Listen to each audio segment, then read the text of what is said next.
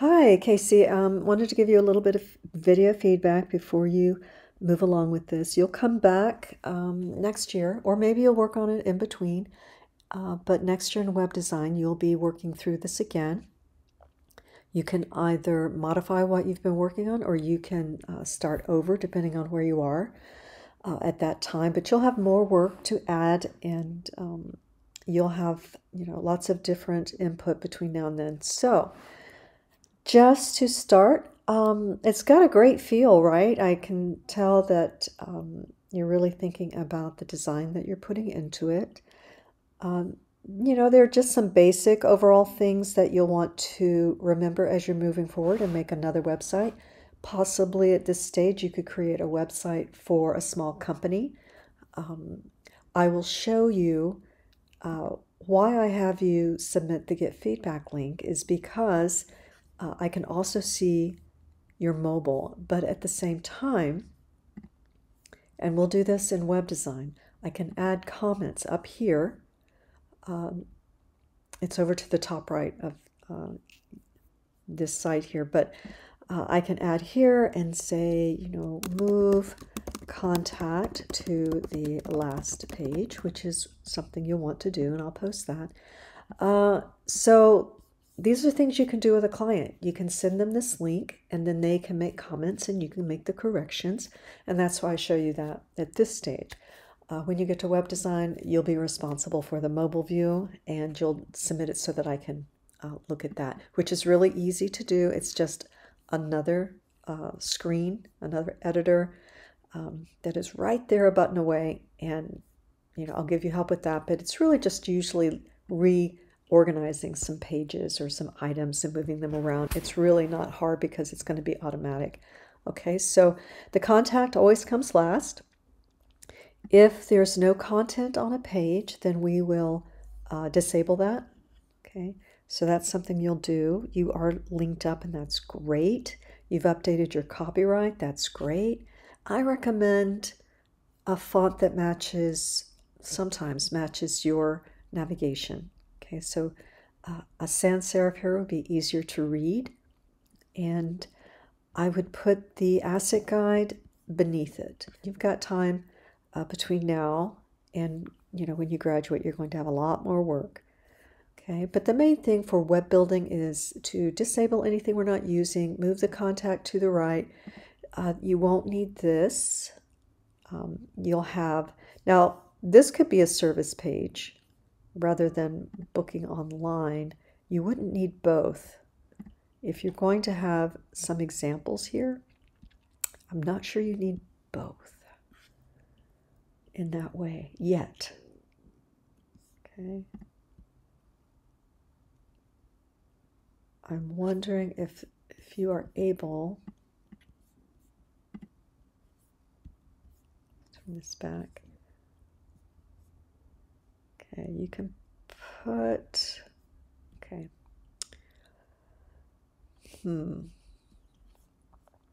I think in your case, consider the book online where you don't need it yet, but I don't usually recommend drop-down menus, but if you're going to use that and you have room up here, maybe it's a drop-down.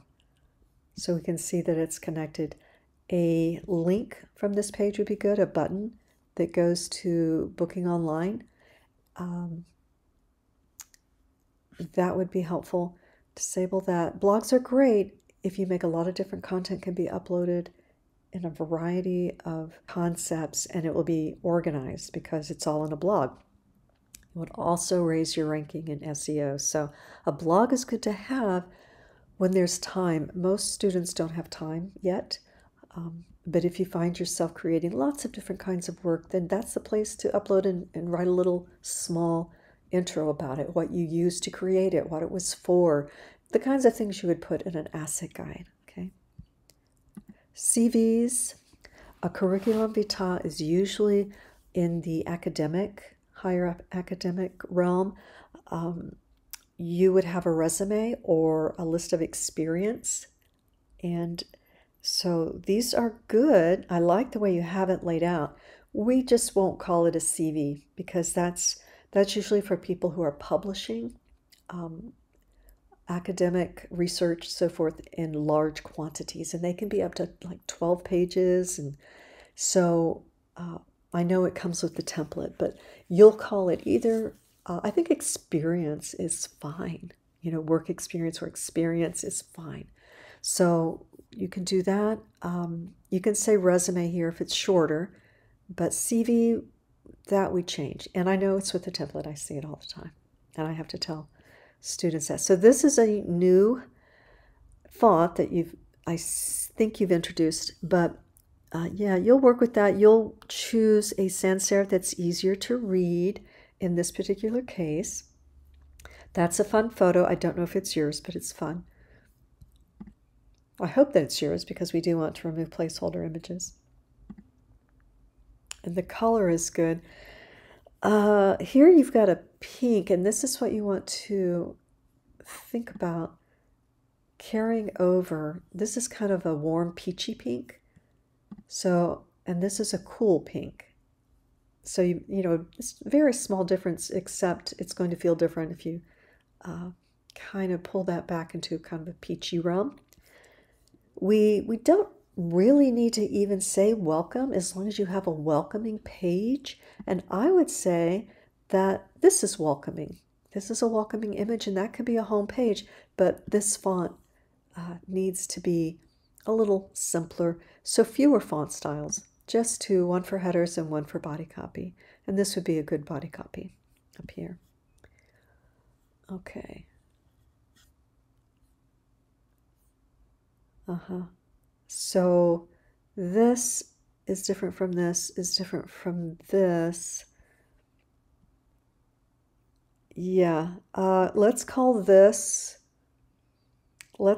projects. You can have a drop down that says services, and this book online can be your services. Okay, and you can have book now. It's fine.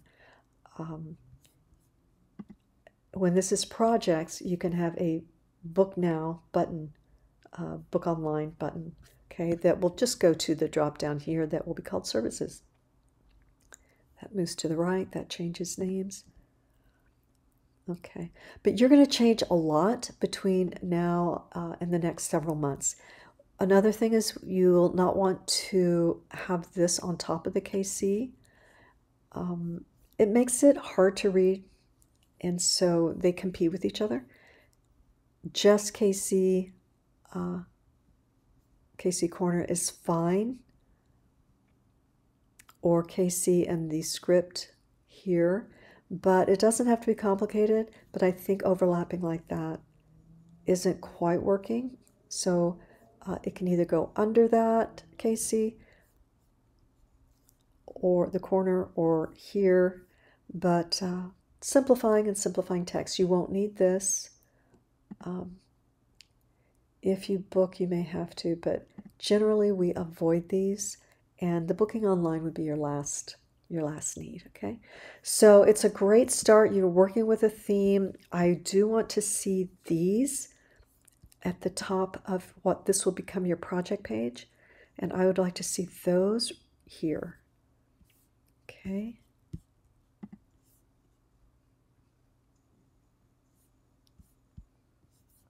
So that would be at the top there, rather than at the bottom. It'll be at the top because it's important content. It's your work examples, okay?